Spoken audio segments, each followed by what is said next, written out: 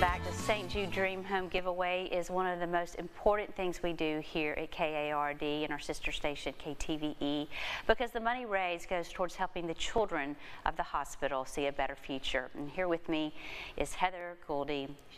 She is the mother of Corbin Gouldy, who unfortunately passed away 3 years ago from cancer. However, she uses his testimony of his 12-year remission to encourage others. Heather, thank you so much for joining us. Thank you. And Heather and I have known each other for a long time. We started out here at KTV, at KARD and KTVE. And Seems like yesterday. I know, and last time you were here, Corbin was here with you. He was, yeah.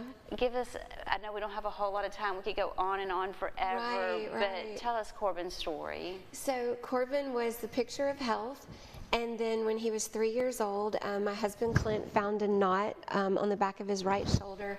Ended up being cancer. We were shocked, and our doctor here in Monroe sent us to St. Jude in Memphis, and he was treated for a year, went into remission.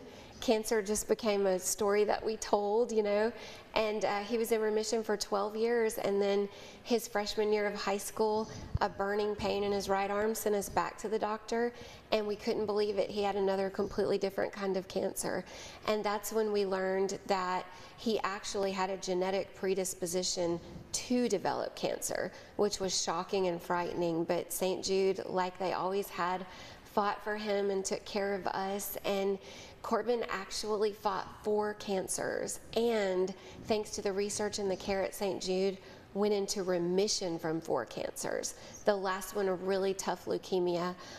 It came back after a few months, but they fought to get us set up here at home, and he lived out his last days here, still speaking on behalf of St. Jude, still raising awareness for the good work that's done there, and set up his own memorial fund to raise money for St. Jude. So when an 18-year-old chooses to do that with his final days, you know that it's a powerful work being done there. So. And Heather, you continue to carry on his legacy, and you continue to be a voice for raising money for St. Jude.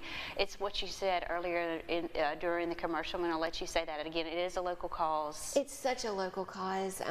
It's located in Memphis, but we know so many families here right in our own backyard who are treated there. We don't have a children's hospital who treats pediatric cancer here, and so if your child is diagnosed with cancer, the odds are you're going to benefit from the research and perhaps even experience the care of St. Jude. So it's very much a local cause for us. And Corbin was an exceptional young man, and you are an amazing woman. Thank you so much for coming on this show. Thank you for having me. And remember, there are less than 1,200 tickets remaining, and the drawing will be held here on KARD Fox 14 as